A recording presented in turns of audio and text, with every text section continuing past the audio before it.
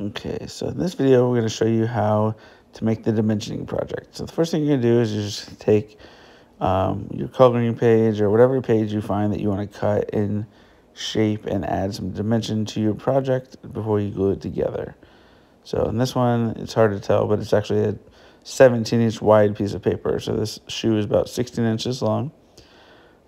So once I have it stuck to the wood, I'm going to cut it all out.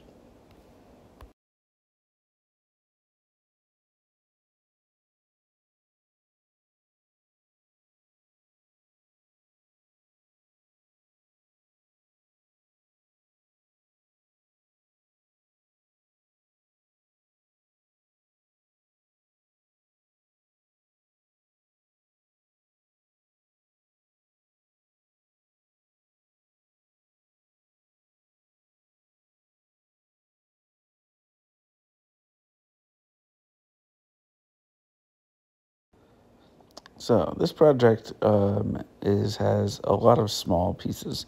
So on yours, I would suggest picking something that's 5 to 10 pieces, some kind of flower or some sort, at least to try it out.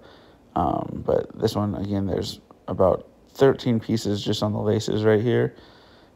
So a lot of small, tiny pieces that were all cut out that I had to paint on later. So once everything is all cut out, like here, you can see you want to take off all of the paper.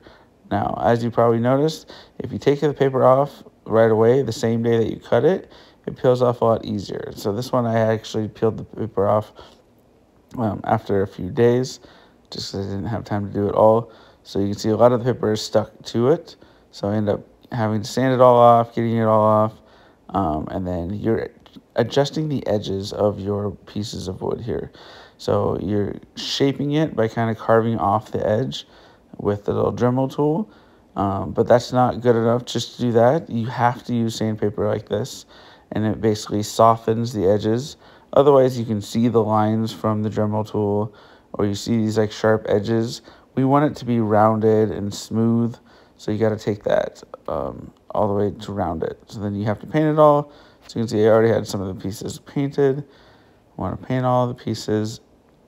Even though some of the edges are going to be covered, I still usually paint most of the edges, just so you can see that. So once all the pieces are cut, I now glue it together. So I use super glue. This super glue, each time I'm holding the piece, I'm holding it for about 30 seconds until it dries, and it basically holds it into place. So obviously this video is sped up super fast, but there's just a few dabs of glue, and then it's all stuck together. And then again, each time I hold it, I'm holding it for about 30 seconds, even though it looks like 2 seconds in the video. So you're gonna do that with all the pieces, just dabs of glue. Now, the key on this to make it look more realistic and make it look the best is that you're actually gluing things at different heights. So it's hard to tell on this with it sped up and everything like that. So you'll see in just a minute, once everything's done, there's a couple pictures where you can actually see that the laces actually stick out closer to me than the rest of the pieces. The sole of the shoe sticks out further out, because on a real shoe, the sole sticks out. The teal part around the Nike swoosh, that also sticks out a little bit further than everything else. So it's just how it would be on a real shoe.